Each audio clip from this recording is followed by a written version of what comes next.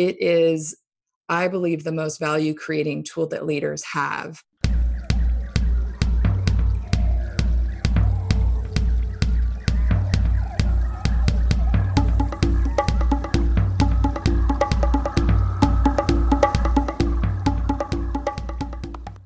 Heidi ho! Welcome back to the Wild Business Growth Podcast, presented by Hippo Direct. This is your place to hear from a new entrepreneur or innovator every single Wednesday morning who's unleashing creativity to grow their business. I'm your host, Max Brandstetter, digital marketing dude at Hippo Direct, and you can reach me at max@hippodirect.com for any help with podcasting or digital marketing.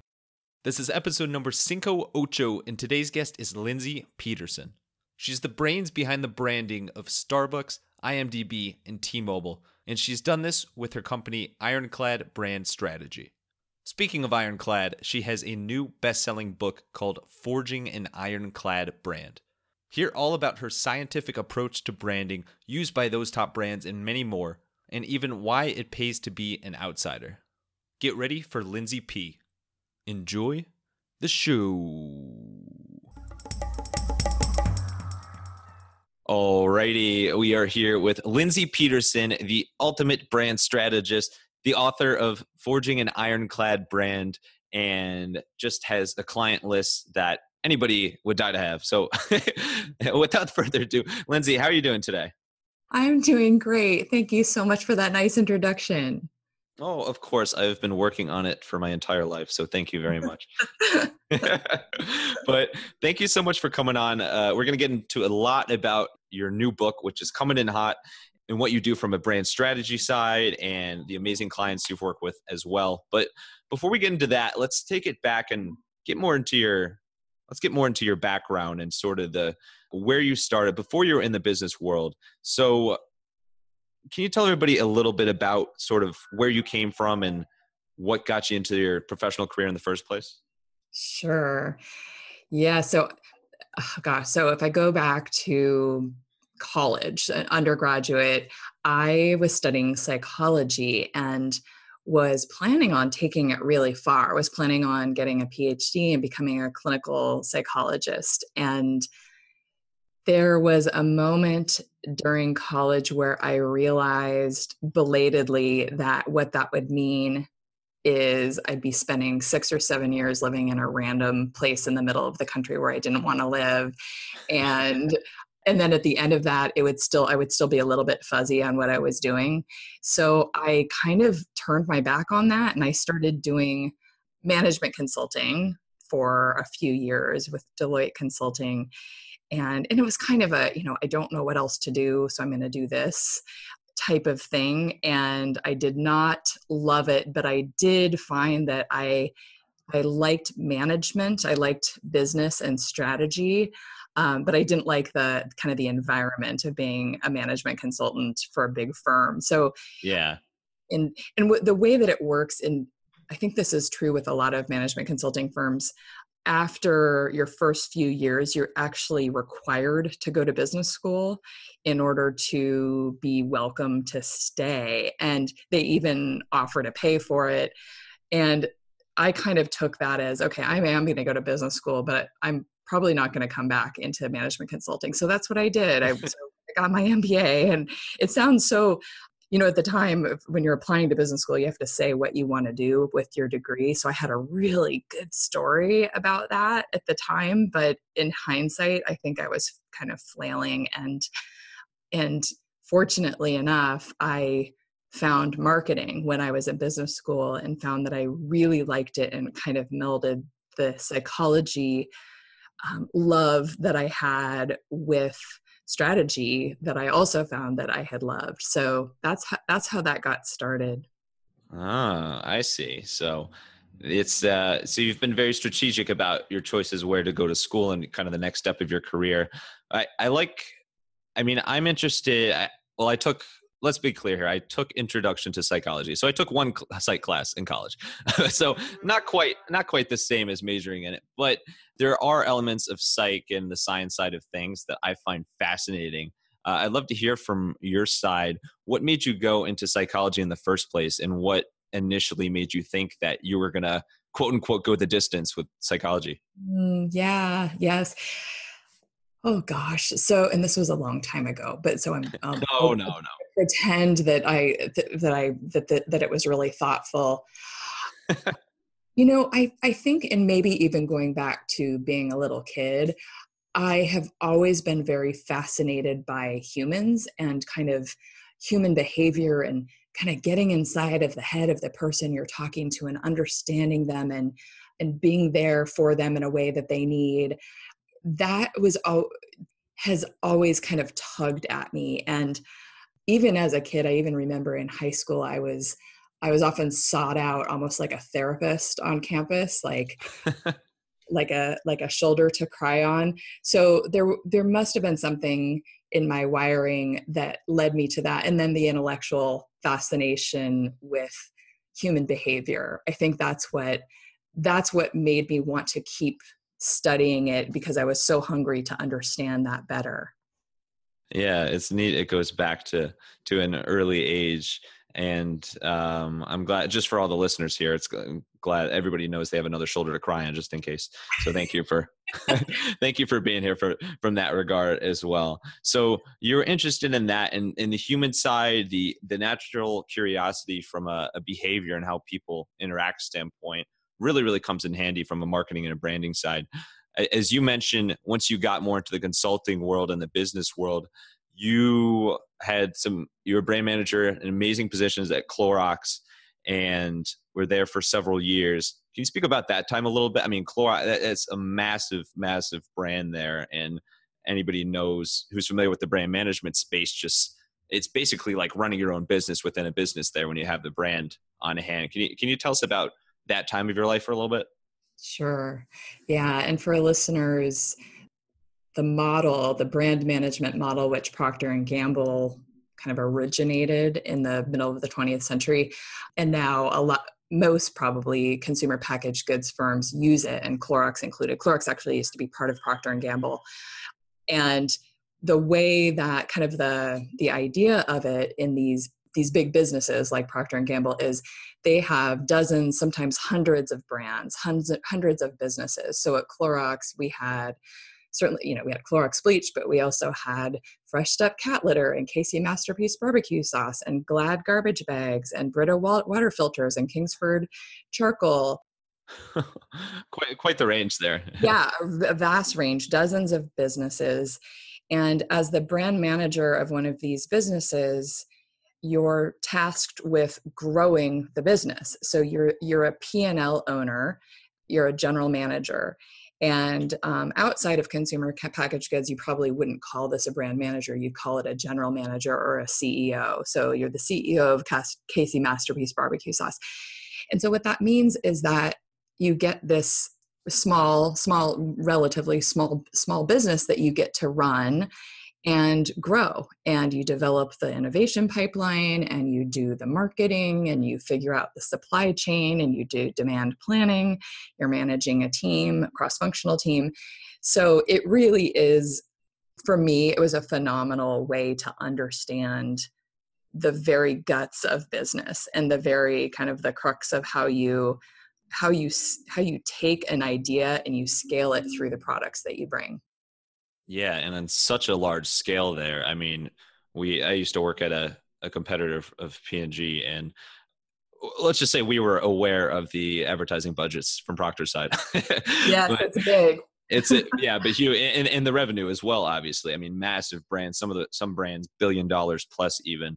But it does give you such an amazing idea of how to run the business and all the ins and outs of it when you are sort of at the hub of the wheel there in the brand management role. So it's amazing that you've had that experience with such big name brands like that.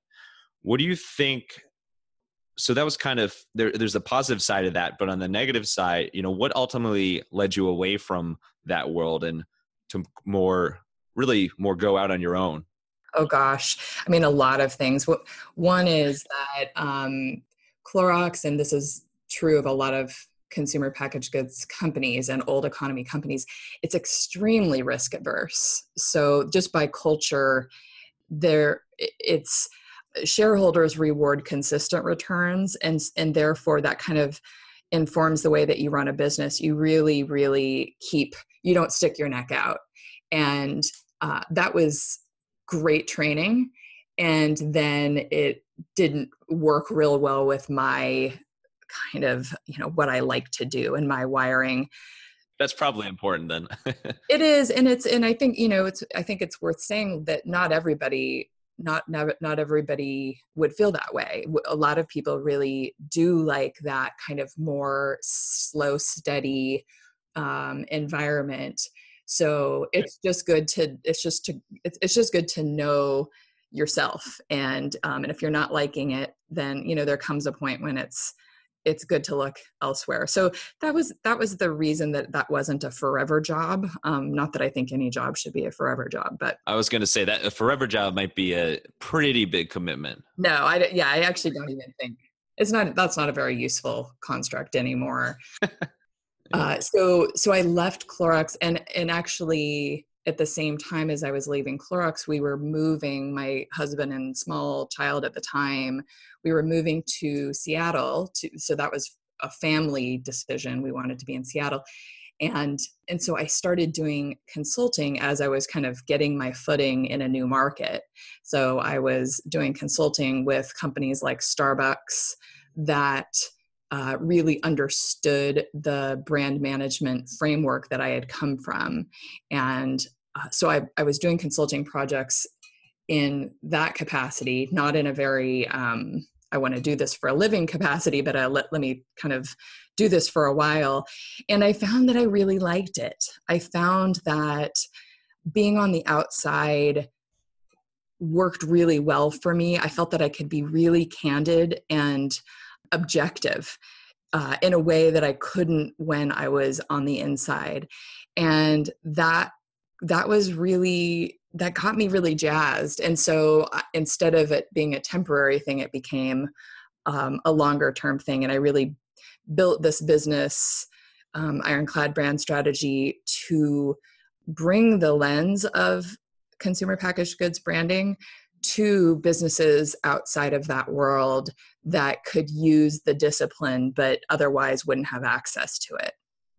What I think is so cool about that is you hear the concept of outsider advantage and how looking at something from an outsider or more of a quote unquote fresh perspective, sometimes it just gives you ideas and ways to enhance a business or add new insights that just when you're kind of stuck in the thick of things, you don't think.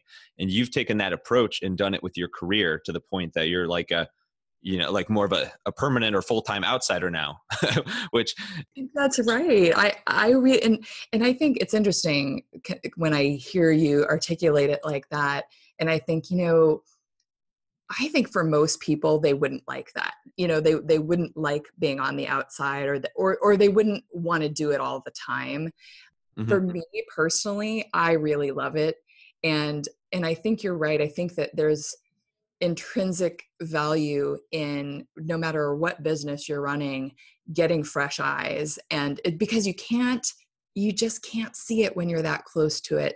It was my experience as a brand manager at Clorox when I would bring in consultants to help me to develop a brand architecture or some surgical project. I was amazed at how it's like you can't see the inside of your own eyelids. That sheer perspective was a huge part of the value. And I have found, much to my joy, I have found that I really like being that person who's saying, "Oh, you're really close to it. Let me show you what it looks like if you step back." Yeah, well, I appreciate the graphic example at the back of the eyelids. I think that's that sounds gross now that I say it, doesn't it? Well, okay, so now I made it weird, but but yeah, no, it's a great point, and it's good that I think it definitely, some people would like it being from the outside perspective, some people don't, but for you and with the experience you've had and also being on the inside previously, I think it's such a great fit, and you clearly excel at what you do. So let's get to the quote unquote outside. Let's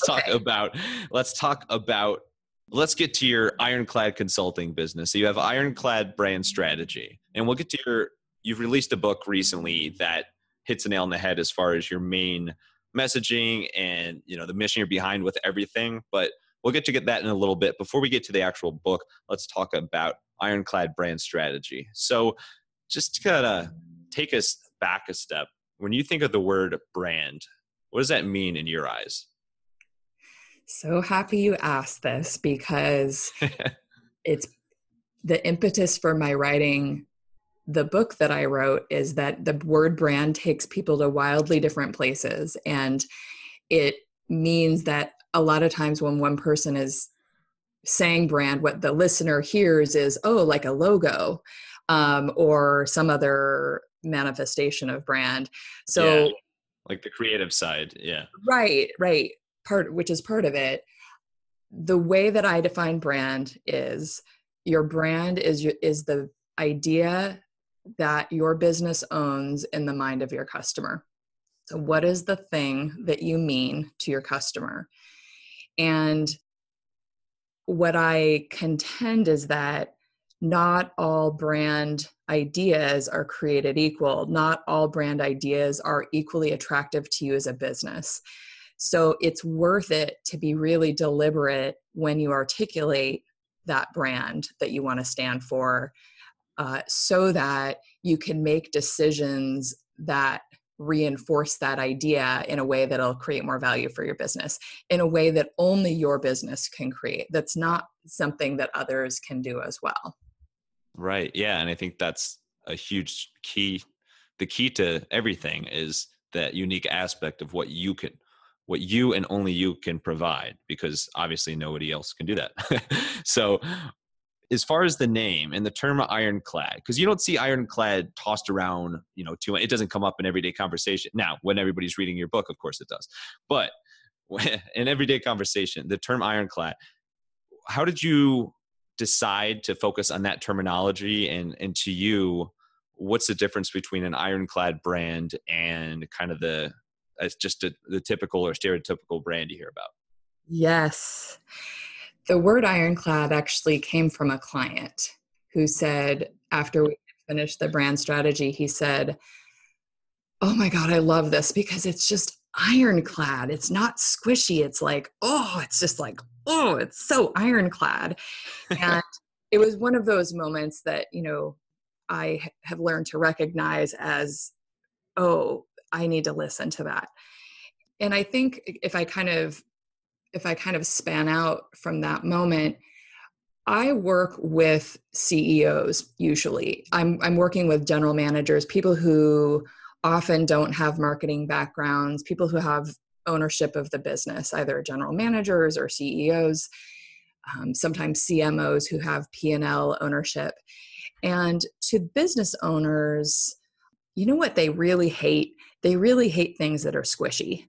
They hate things that are like kind of feel sort of fuzzy or gratuitous. And the reputation of brand, the brand of brand, if you will, is to be this sort of this squishy thing that is something that my clients are allergic to. And frankly, I kind of am allergic to squishy too, because most of my career I've been in the client's shoes as a general manager, and I want something hard that can guide me. And so I have a lot of empathy for that viewpoint.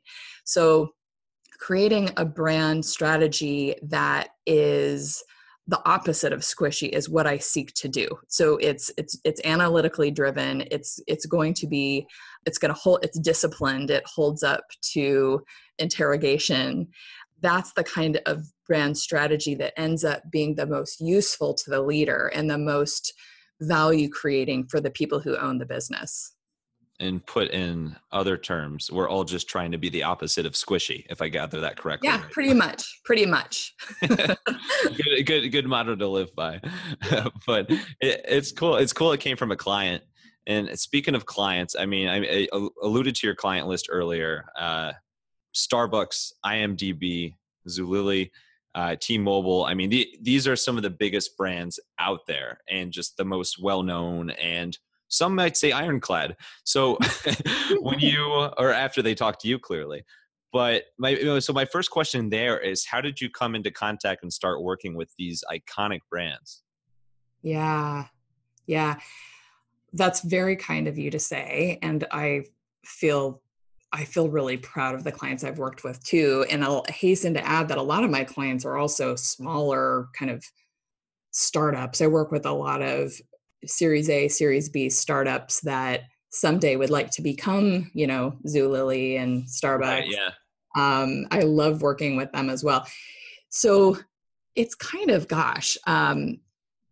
if I kind of think chronologically about it, initially companies like Starbucks and T-Mobile, those were my first clients. Those are businesses that already had a huge philosophical alignment with brand management and the consumer packaged goods way of using brand. In fact, the head of marketing at T-Mobile had been one of my bosses at Clorox. So, and T-Mobile Oh, Seattle. So yeah, so that it was kind of my network, my Clorox alumni network initially. That was the case early on as I've now been doing this for 12 years. So for those first couple of years, I was really working with businesses like that already got it, that already knew that, yeah, brand is not a logo, brand is what you stand for. yeah, Um, yeah. right. So, and then as time has gone on, some of this is just organic that, somebody left Starbucks to run, another startup and they had me come do their brand strategy. Left Starbucks to go to IMDb or so on and so forth. So some Right. of it was that organic in that way. And actually most of it's that's kind of word of mouth or past clients becoming repeat clients. And then the other way, I suppose, is that I have a lot of heart for working with, not necessarily consumer, but usually consumer brands that are startups. So Zulily, at the time I was working with them, they weren't a startup, but they were not the big company that they are now either. And I knew people there, and they knew my work from these other brands that I had worked with. And so I did their brand strategy, and then I did did their investors brand strategy. And so it just sort of, it's sort of percolated. That sounds more, it sounds more thoughtful than it really was. I was, I was following my nose, and it Yeah. worked out that way. Gotcha. Like Toucan Sam. Yeah, sure. Sure. Yeah. Why not?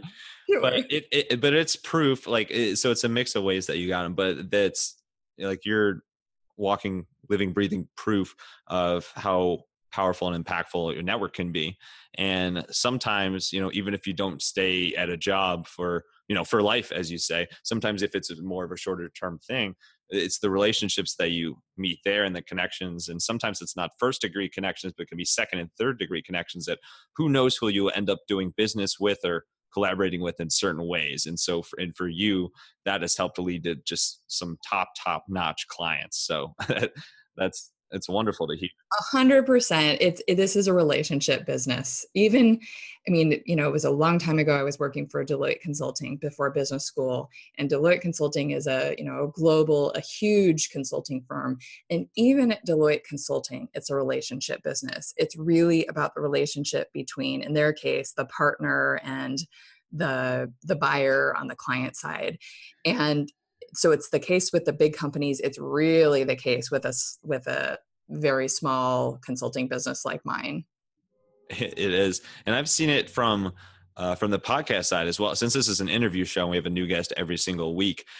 There's been some episodes now, some guests that are referrals of it's like a previous guest who refers a future guest who refers another guest. Like it goes on and on and on. And in this just to get meta, in this example right now, I was introduced to you and your book through Steve Woodruff, the King of Clarity, who was a previous guest on the show. And he just could not say enough kind words about you and your book. So that's how this whole thing was connected. So it's really, it's always just fascinating to me who's connected to who and what things will lead. Because you never know what even just a 5-minute conversation with somebody can lead to.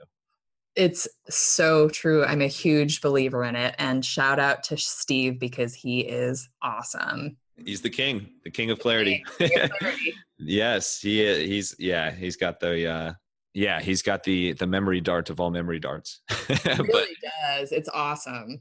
yeah. So on that note, let's get to your book. So your new book, Forging an Ironclad Brand, is doing fantastic. The reviews are amazing, and it's a really, really cool concept that, has some teeth in what you've done as a consultant and brand strategist for over the past decade now.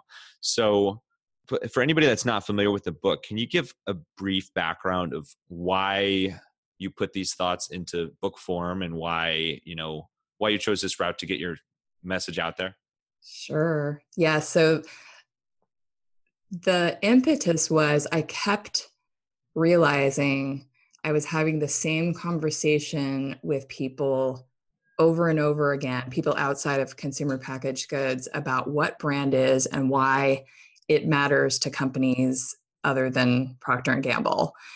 And I had this kind of bee in my bonnet to spread the word that brand strategy is just an essential tool for leadership.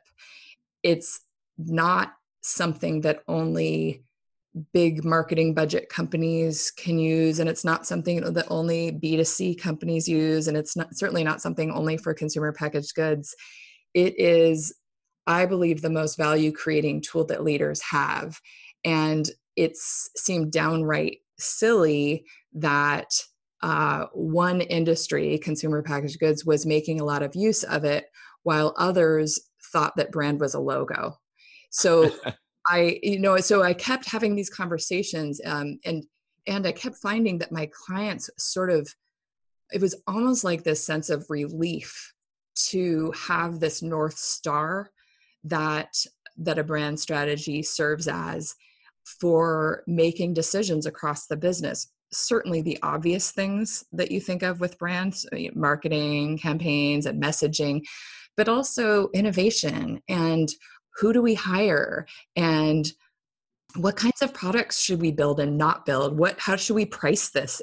Who should we partner with?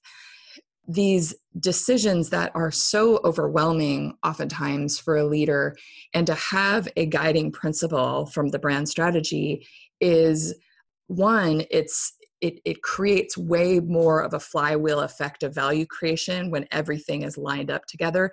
And two, it makes leadership so much more gratifying to be building toward this purpose that everybody can rally behind. So I was having this conversation over and over. I was seeing that clients were feeling incredibly empowered by this tool.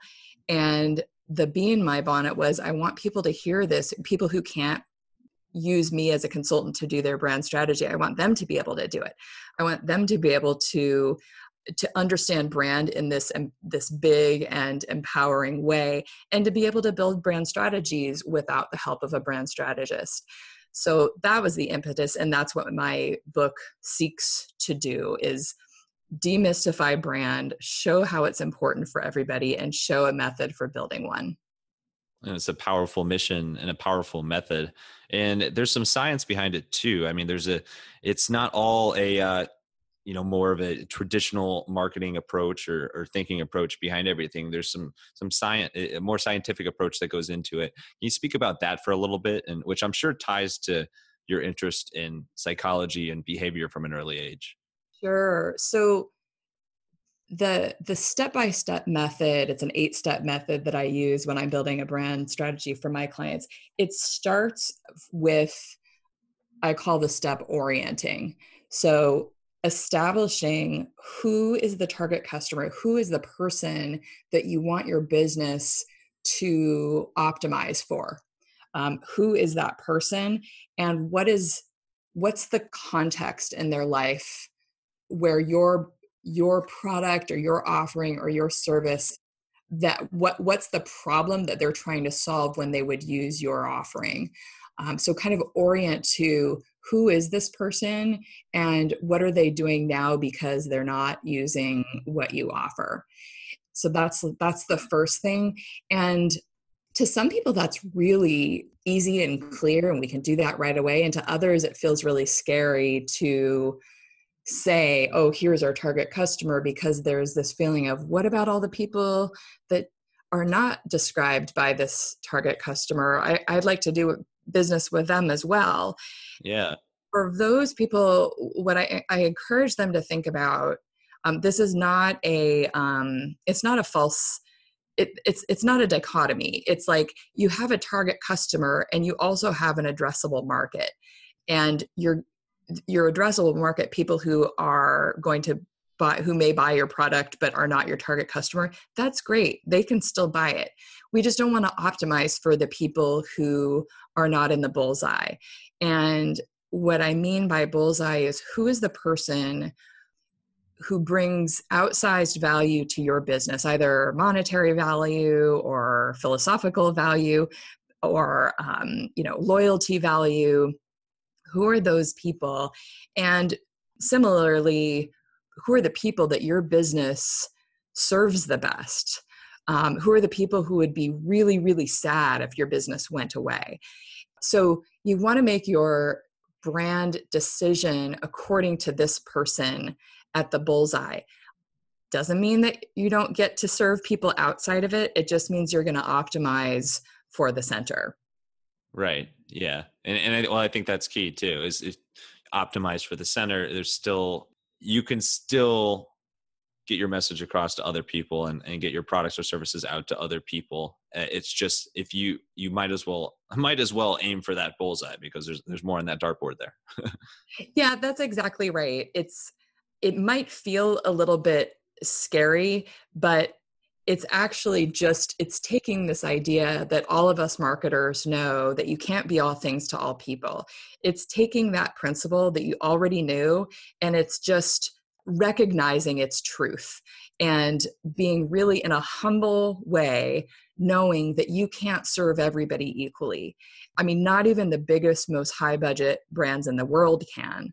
So it's simply a recognition of, we all have our strengths, and our target customer has, a variety of needs, and we're going to focus on the ones who we have the best chance of serving.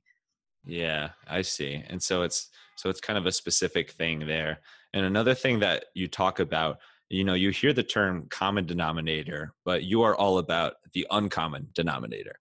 So there's the distinction there that I really like. So what the hell is the uncommon denominator?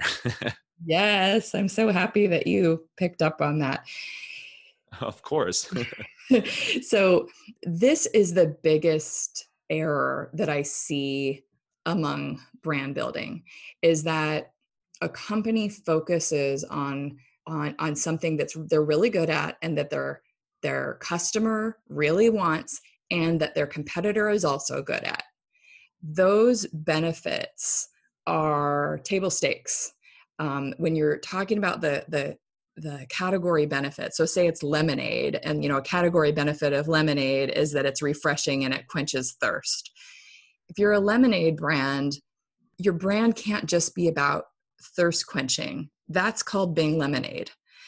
You have to have something that only you can deliver on, something that the customer wants, that you're really good at bringing to that customer, and that your competitors cannot bring. That's the uncommon denominator. And when you focus on that in your positioning, you're creating more of what only you can create. That doesn't mean that you ignore the common denominator, the category benefit. Of course you have to do that. That's just hygiene. If you're lemonade, you can't stop being thirst quenching. You do have to do that, and you have to invest in it, but it can't be your focus for, unless you own the category, like you're the only brand in the lemonade category, you're going to be building the category demand without creating outsized demand for your specific business. So it's interesting, because I'm surprised by how common it is for businesses to choose a positioning that is just a category benefit. Maybe it's because it's more obvious, so it's easier to see it. Maybe it's because it feels safer, because that quenching thirst is a big need if you're a lemonade brand. But there's something that only your company can do that differentiates your company. And when you can isolate that, you can make more of it, and you can create more of a bond with customers who will seek you out because you're the only one who can bring that thing. So can you give us an example of that? Like, think back to the brands that you've advised as far as Starbucks, IMDb, could be someone else. And whether this is in the book or not, what's an example of a brand that's done an amazing job of focusing on what only they can provide and incorporating that as part of their brand and messaging? Yeah, a brand that I love for this, that I think does such a sharp job of it, is Volvo. Volvo, so if you think about the car category, a car, it makes you mobile. That's the category benefit, is it gets you places. And if you're in the luxury or semi-luxury tier of autos like Volvo is, then it also has to be really comfortable and it has to look stylish, right? Those are category benefits. But Right. Volvo is the only one who specifically owns safety, and that's been true since their roots in the late 1920s in Sweden. So when other car brands make safety advancements, they're not able, it's this competitive moat for Volvo, because even though there are car brands that have at least parity safety features to Volvo, Volvo owns safety in the mind of the audience. And so it creates this, if you're in the market for a car and the thing that's really salient for you as a customer is safety, Volvo is going to be on your list of cars that you're going to drive or that you're going to test drive, right? It's not just comfortable and stylish and gets you from point A to point B. Those are category benefits. It's also the safest car on the road. It is. Yeah. And it's so true. I mean, right when you said Volvo, it's impossible to hear Volvo and not think of safety. Like it was instant when you mentioned it. And so it was just proof. It's proof how well they've embraced that as part of their brand and how big of a focus it is for them. And so I love that example. It's perfect. Hey, Wild listeners, have you been wanting to start a podcast for yourself or your business, but didn't know where to start? Or do you have a podcast of your own, but you're struggling with the time commitment? I'd love to help. Shoot me an email at max@hippodirect.com with any podcasting questions you have. I'm also happy to jump on a 30-minute call where we can discuss your idea, planning, production, promotion, and other elements of the podcasting world. Let your podcast run wild. Let's move on. Let's switch gears a little bit here. So let's get into inspiration and creativity from your standpoint. So what do you do to stay creative? Oh, I love this question. I'm glad. I love this question. Two things immediately came to mind. One is I am relentlessly curious about people. And so I love just talking to people. It is, to me, that opens up all of my creativity channels. And so talking to people, listening to podcasts actually is kind of, it's like a way of you're kind of overhearing a conversation, and that's really inspiring to me. So that really gets my creative juices flowing. The second thing that might sound really different is I really like quiet. So if I'm, I was going to say that's about the complete opposite of what you just said. The opposite. I love learning about people, but if I'm actually in the mode of creating, writing for my book or creating a brand strategy for one of my clients, I like a really low sensory environment. I like it to be quiet. I like to have my internet off. I like, my laptop is on silent. I don't like people to bother me while I'm in the midst of it. So I really like a sense of spaciousness when I'm kind of heads down. I've been really influenced by the book Deep Work. Do you know it? By Cal Newport, who's a professor at Georgetown. Oh my gosh. So Deep Work by Cal Newport. And the idea is that we, especially among knowledge workers, when we have a life where we set up our work so that we can have carved out blocks of time that are just for deep thinking, we are wildly more productive and creative than when our day is broken up by interruptions. And so I lean into that a lot, and I protect creative time that where I know I'm not going to be interrupted for things where I want to be my most creative. The rest of the time I like to be talking to people, listening to podcasts, reading books, learning from others. But when it's like I'm rolling up my sleeves and I'm building something, I like it quiet. Yeah. Yeah. I'm the same way. I think it's definitely a healthy balance of talk, listen, and then kind of the more introverted or thinking side of things. It is more quiet. So as far as the deep work side, which it sounds like a very deep book, by the way, but on the deep side of things, I mean, it's a clever way of thinking about it, of really focusing. I'm curious more of the ideology behind that. Like, is the concept behind it more of like, you're going to more or less, quote unquote, lock yourself in a room or work for like 4 or 5 hours at a time or a full day at a time? Or what's like, how is that portrayed? In my case, I like to reserve mornings for creative time. And because that's when I have the best output, and afternoon for more talk time. That's me. I think that it depends on how you're wired. But I think the bigger philosophy of deep work is we live during a time when our attention is our most scarce resource, and it's getting scarcer, and you have to protect it. If you're always beholden to your email inbox and your tech, Slack and texting on your phone, if you won't have attention to create things that only you can create. And half of it is just recognizing that, like, holy smokes, a lot of our time goes into things that end up not making you feel better or create more.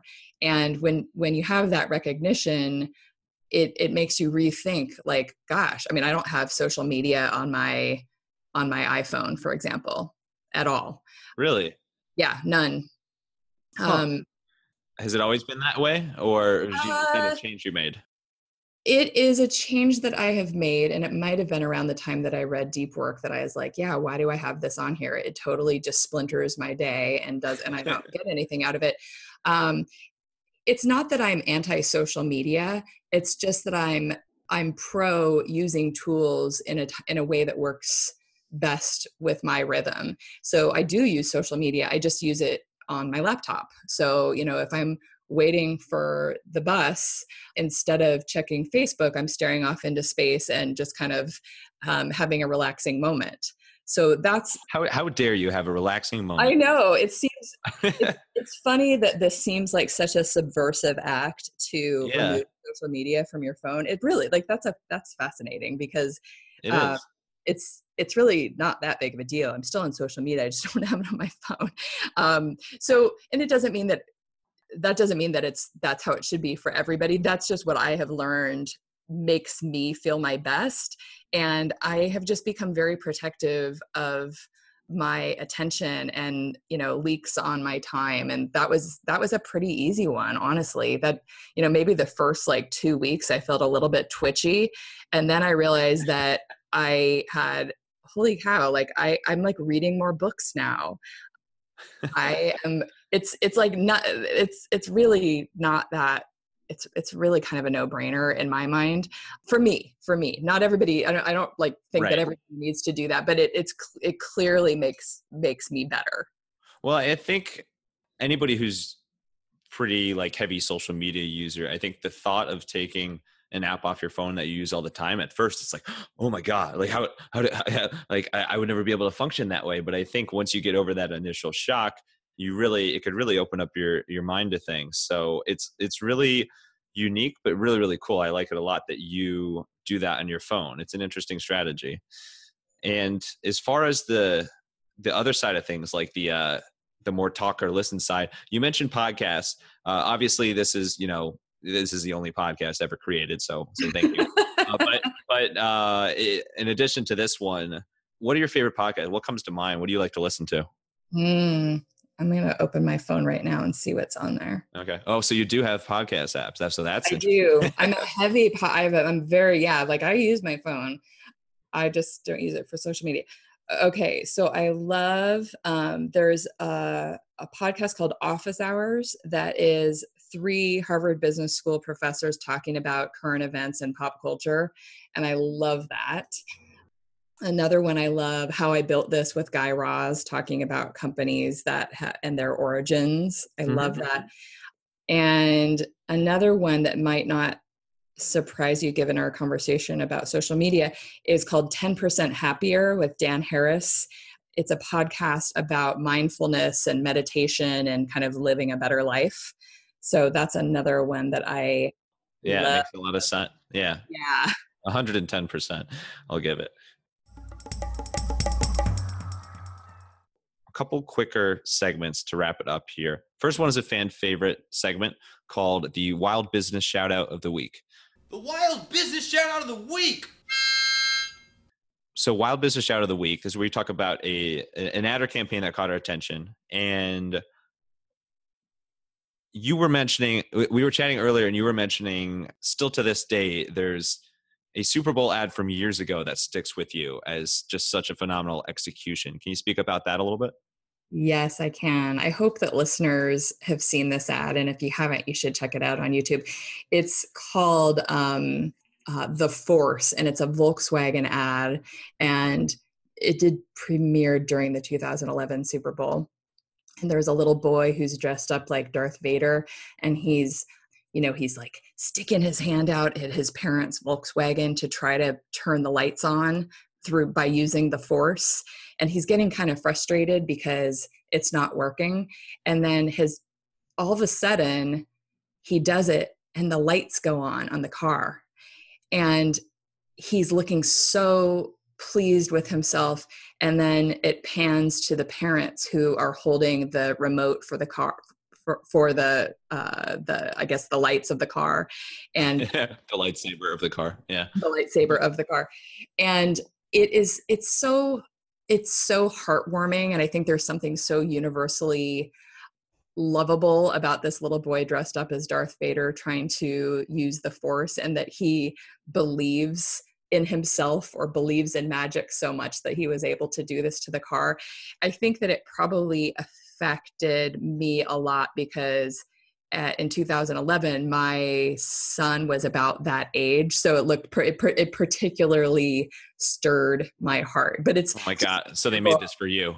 I felt like they made it for me. They were trying to tug at my heartstrings, and it worked. Yeah. So they hit the emotional side. I mean, hit the nail on the head from that standpoint. You and your son are a perfect fit at the time it came out for it. And they did a really nice job of integrating the product features as well. And they made and just like the ability to turn the lights on and to control things with the keys of the car from a distance away. That's something that at surface level doesn't seem like anything too special, but they turned it into this beautiful family moment and this comedy moment, really this humor moment as part of it. So they did an amazing job with that.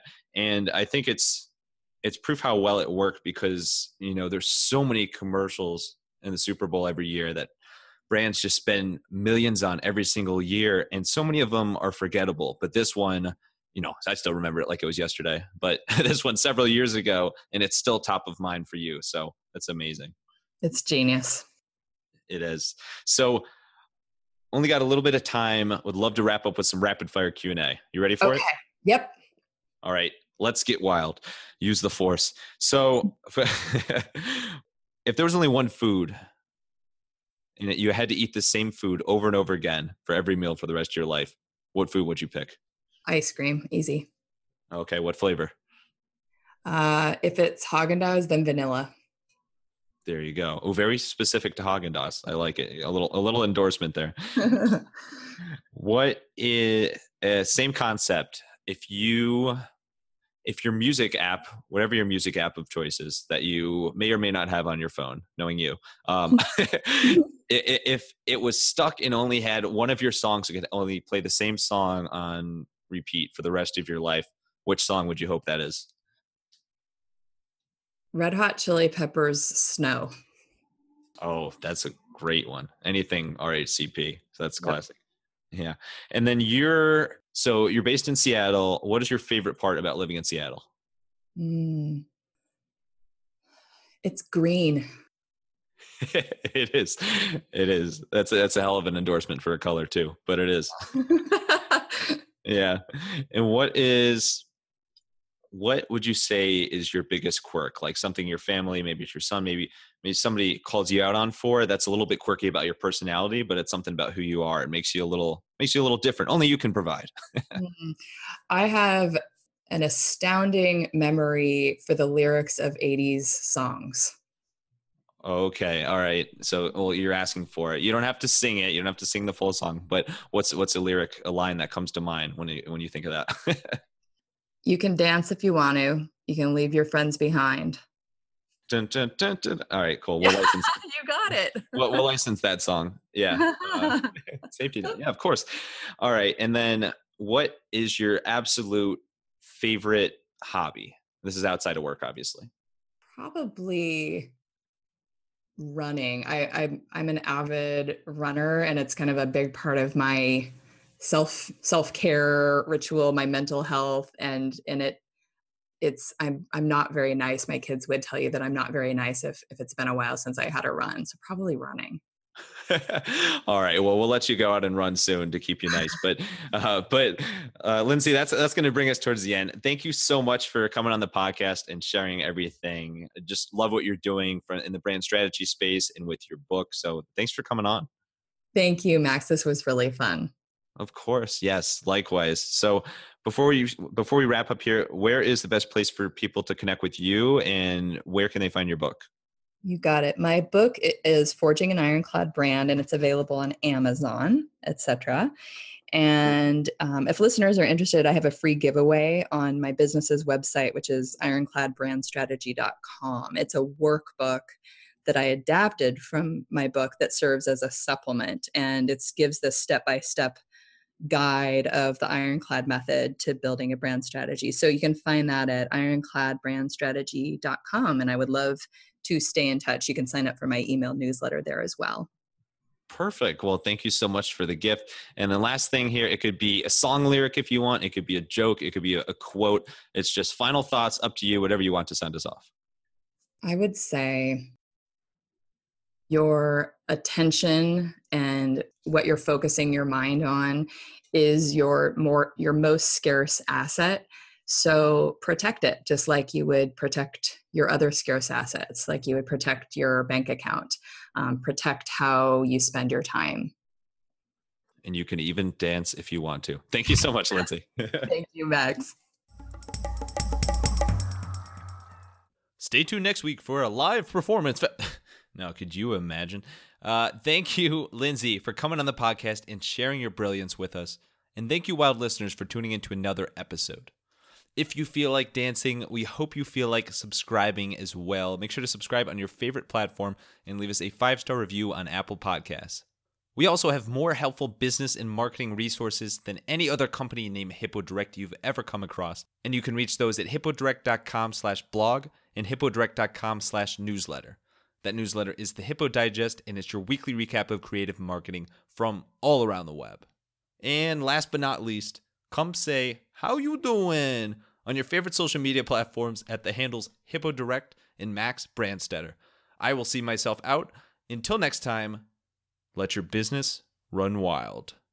Bring on the bongos!